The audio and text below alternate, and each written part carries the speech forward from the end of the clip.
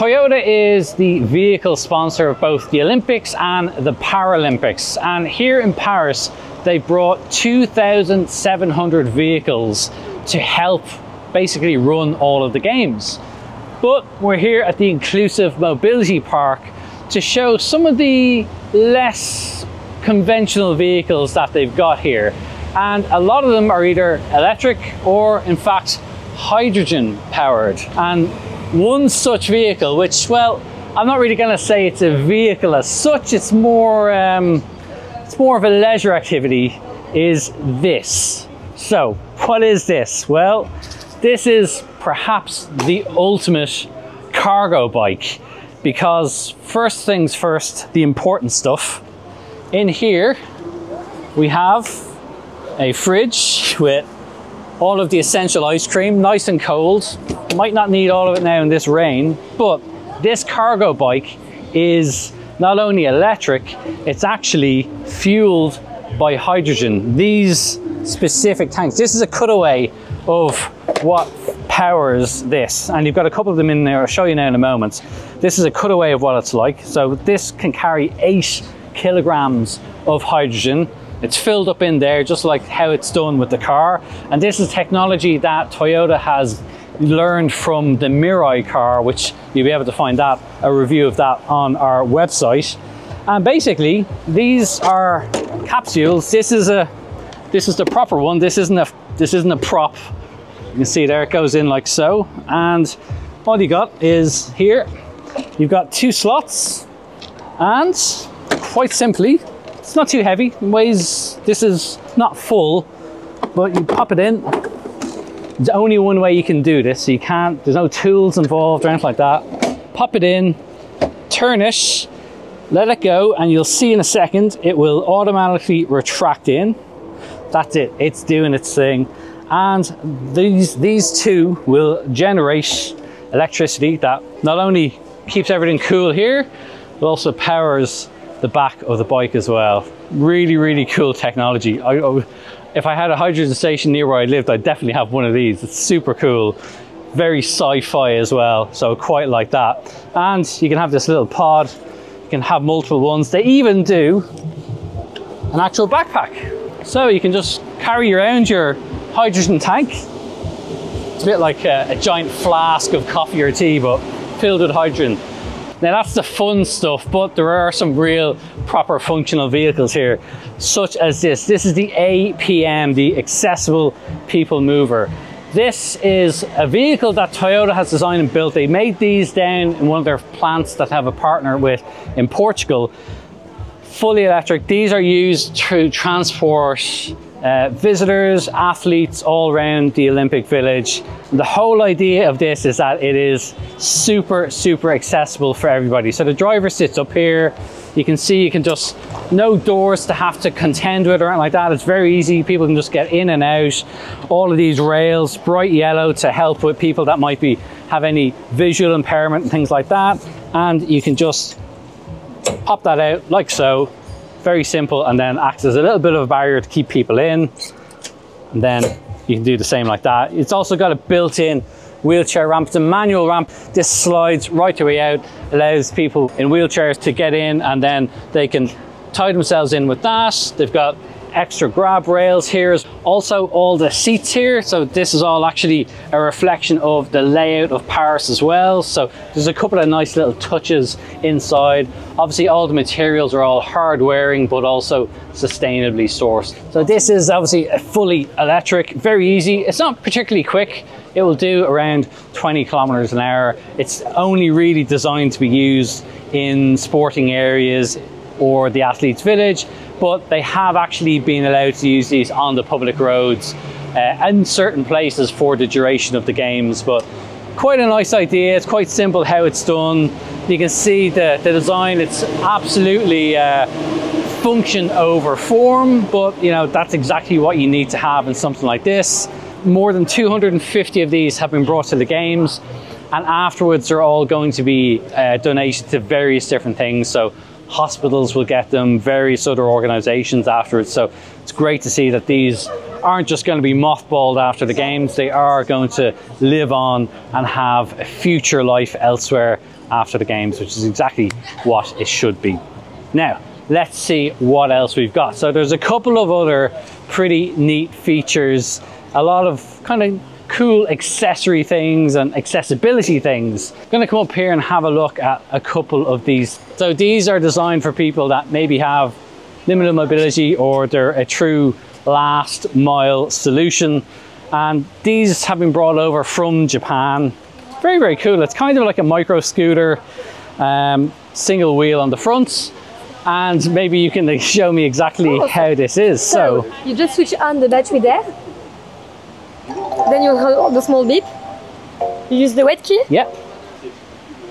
Plug it in. And that's it. And then here is to go faster. Okay, so we have a control down that we can adjust the speed on it. Yes. And how fast can it go? Up to? So this one is set to 6 kilometers per hour. For this device, it has been reduced for the speed. And then to move forward, you just press this button. Yep. To go reverse is this one. Okay. In case you have some brake. You've got a brakes. When you stop accelerating, it automatically stops. Yes. And there is a full redundancy between the control, right and left side are the same. Okay. And then the battery, how long will this last for? So the battery can last for basically 14 kilometers. Okay, so you can just stand on and press this and, well, yeah, it's definitely it's a bit more sedate than some of the micro scooters we see zooming around, but then again, it's pretty comfy. Got a good bit of place to stand, and can go around this way as well. So I don't know if I'll. It also does detect. It also does detect any objects in front, so it gives me a little beep when it does it. But yeah, I guess if you need to get that last little bit where you're going, this is also something that you could use. Again, another pretty unusual Toyota vehicle. It's the first time I've ever tried one out, but yeah, pretty cool. So you saw me standing up on this is the sitting down one. This is the c+walk S. And the principle is the exact same. It's all the same controls, but I've got a nice comfy chair behind me, so I can just up to 4 kilometers an hour this will do. And you know, I don't necessarily need it, but you can imagine for people that are, you know, that need some mobility assistance, really, really good actually. So when I slow down, it actually detects the objects. So it does help that you're not going to go and potentially hit anything. And 4 kilometers an hour, that's good walking pace. And yeah, very easy. It can go a little bit faster as well. And I imagine you could probably kit this out with some accessories like a basket or anything else if you had some shopping to do or anything like that. But again, really neat solution, really stable and secure. So if you're a little bit unsteady on your feet for whatever reason, yeah, very, very simple, easy, effective bit of mobility from Toyota. Okay, one other really fascinating bit of technology here. Giacomo, explain to us what this is exactly. So, this is the Jenny. It is a self-balancing micromobility device, and it works similar to the Segway. Okay. So when you lean forward, it goes forward. As you try it, when you lean back, you stop. Okay. You have a steering wheel to turn and go, and it's actually inspired by the Segway because our CEO, after 10 years in a wheelchair, had severe shoulder problems from this motion here. Sure, yeah. And after he decided to find a better solution. He was inspired by the Segway, combined it with an upper seat, and that was the first prototype back in 2012. Now, fast forward to 2019, after using this device, finding a new sense of mobility and freedom, we had to reinvent the technology because we didn't have the Segway base anymore. Okay, So this is 5 years in the making, and this is the final product. This is the Jenny Zero. And it's made completely by us. Yeah. And the purpose of it is to break down the barriers of mobility to make an inclusive device that everybody can use. So when we say, I mean, people might look at this and go, is this something that is exclusive for a wheelchair user, for example? You see, it doesn't have to because it can go 20 kilometers an hour. It can 24 kilometers on one charge. So it can replace your car. Okay. That's the intended purpose. It's not meant to replace a wheelchair, but it's meant to replace your vehicle. Okay. Because when you go to work, more often than not, you're not doing more than 10 kilometers. Sure, yeah. When you're going to get groceries, you're not going that far. When you're doing a lot of things, you're not actually going that far. Sure, so having a vehicle that is much lighter and honestly easier to get around in a city like Paris. Yeah. It makes a whole difference. Okay. All right. I'm going to try this out. So just make sure you don't put your weight on. So I'm going to sit on here. And, well, lovely. First of all, this is a comfy seat. This is... Okay, and I've got a bit of back support. And then so now this is okay. Comes up. So there's one button that does everything. Okay, so this is it. So it's pretty simple. And then you push this down. Okay. And the handles come out. So this is my left, right. Exactly, and it just works horizontally, not like a bike. Just also, like this. I noticed that this has like little legs that come out of it when it's parked. Kickstands for when you're parked, so that you don't fall over when you're getting on. Okay. I'm gonna take those. It's like getting on the horses like that. Exactly. Okay. Speaking of them, you ready? Okay. Yeah. Okay. Okay. You see? Okay. Right. Wow. It's up to you to find your point of balance. Okay. Yeah. Just leaning forward makes you go forward, and leaning back stops you. Okay. And then I can go left to right. Exactly. And I love that I've even got a little speedometer on this. So. Yes. Okay. So that's it. I can just. Unfortunately, and then we can't do the slope because it's pouring, but. Okay. It's that's actually pretty simple. And then. But if you want, you can try the step here. Okay, so this is obviously proves that it's not just exactly. But you can even this is what somebody's going to experience on footpaths and especially in older cities. Yeah, this is something that changes everything, because when you can do small steps like this, it means you can get on and off the sidewalk. Without having to go down the slope or anything. And this, how fast is it? 20 kilometers an hour? This one goes 6. Because 6, okay. Because, but because I need to be safe all the time. If somebody has one and they're experienced 20 kilometers an hour. Okay, it varies on each country, the limitations. Sure, okay. The maximum speed it can go is 20. And it just totally turns on itself. That is, that's really cool. Okay, and the Genie 0. Yep, the Genie 0. Genie 0. And then to stop, you just push this 2 times. And that's it. So it's like you've got your park in your car or whatever, and that's it. You drop the steering wheel and you jump right off. Super. Great job. Really, really cool. Okay. Thanks, Giacomo. Appreciate it. That is, that's a very, very cool bit of kit as well. Toyota has also brought this along. It's called the Yosh-e, and yes, there may be a bit of a nod to a certain character from Super Mario Brothers, but this is a really interesting mobility solution for people who are in a wheelchair.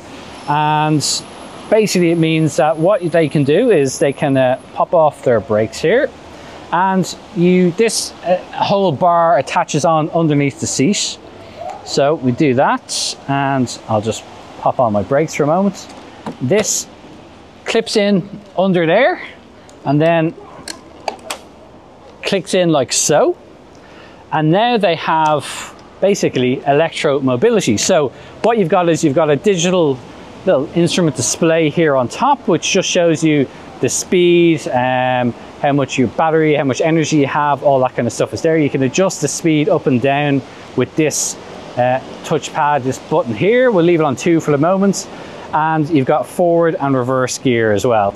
So then once you've got all that set up, you can just undo your brakes and you then pull this forward, and it will then start to do everything you need it to do. So it'll pull the chair along at whatever speed you have it set at, and it's very easy. So you can obviously, people will have various different needs depending on this. So they can have it either with both their hands or with one hand. All you've got to do is pull back on this. So you can do it with your arms. Anyone who might have a mobility restriction can do this. And then you just push it forward, and that's the brake. Stops instantly as well. So you can see it right down there. You've got a brake on the front wheel as well. So the whole idea is that you push it forward as if you're going to fall, for example. Your natural thing is to do it that way. It does also have a reverse gear as well. So you can obviously then select it in reverse, and it's equally then just as easy to take off if you do need to. The reaction to this, Toyota have told me, has been really, really positive. They've had a lot of people ask about this. This is just something that Toyota has made up. They don't currently commercially sell it, but that is now being reconsidered because obviously this isn't the only type of system in the world that does this, but this has been a big hit with people here at the Olympics. So Toyota may well go and put something like this into commercial production for any member of the public to get. Okay, I'm here with Guillaume, who this is, you're going to explain what this is. This is the wheel. Wheel, okay, right. What is this exactly? So Wheel is a Japanese company who has been created to create a mobility device for people with disability. So the idea was to create something with a nice design and help people to accept the fact they're going to use a wheelchair. And we created also the autonomous device. So we sell wheelchair with a joystick for people, but we also have this version. So we use it in an airport or museum or hospital. So people just need to sit and the chair can drive by yourself. So people just need to sit and it's going to bring them to the destination and then the chair come back by yourself. So and you can see here, you can put your luggage or a bag in the back. Exactly. So somebody just sits into this. I see that there's you have a screen here, like a touchpad. Exactly. So people just need to choose. So I can pick my language, my English. And so if I was, say, in an airport, the idea is that the airport map would be loaded into this already. Exactly, so yeah. If I've got to go to gate so K53, you can imagine you have all the gates list. Yes. And you can choose where you need to go. Yes. So I pass all the criteria and I hit agree. And at the moment we have it programmed for a little cafe we have up here. Right. So, but this could be anything. It could be a museum tour or a hospital or an airport. So it starts to count down. So it's giving me the device will depart in 2 and 1 and go. That's it. So it's bye-bye. It's been bye-bye. You can come with me if you want. So this has been pre-programmed for this temporary area we're in. It's got LiDAR, so it knows everything what's around it. Exactly, and so you have sensors, so if someone steps in front, it's going to stop. Okay. And tell people to move. Okay, right. Oh, it's going to tell them to move, okay. And we didn't activate here, but the chair now is able to go around something. If there's a luggage or something stuck, yes, yeah. It's going to be able to go around. And it's also connected to elevator in case you need to switch, go to another floor. I even see, so it actually gave me, I'm arriving soon at my destination, but you also can call a member of staff, and now it tells me I've arrived. So I can go and get my coffee or whatever else I need, or I'm at the gate maybe. And the chair gonna come back. This is, I can see it's already counting down again, so this is then just gonna return to its, to wherever it was programmed to start from its station. And this is it's such a neat bit of kit, you know. It's you can see how that would be so useful in places. Yeah, exactly. And like this, the dedicated staff can focus with people who have real needs. Yes, and this is for people who have issue to walk or old people. Yes, yeah. But many people, will need this device, and like this, they don't have to request a special staff or anything. And this could go back, say, in theory, to a charging station maybe in the future, and it will... Yeah, coming soon. So the next step is to have a charging station. So the front wheels are really, really amazing on this. This used to be our patent. So the way that these front wheels and that's amazing. Around. That's really the main innovation. Yeah. You can turn around very easily. And even for people with a joystick, it's very easy to use in a small apartment or a small space. Really interesting to see this sort of technology in the real world. So thank you so much. Yeah, thanks, Guillaume. So that's a pretty interesting look at some of the really exceptional equipment that's here, part of the Olympics and the Paralympics. Toyota is innovating not just in cars, but it's obviously looking to the future, and it'll be interesting to see what else it's going to come up with. But there's some great technology here, and it's great to see that sort of mobility being rolled out to more and more people.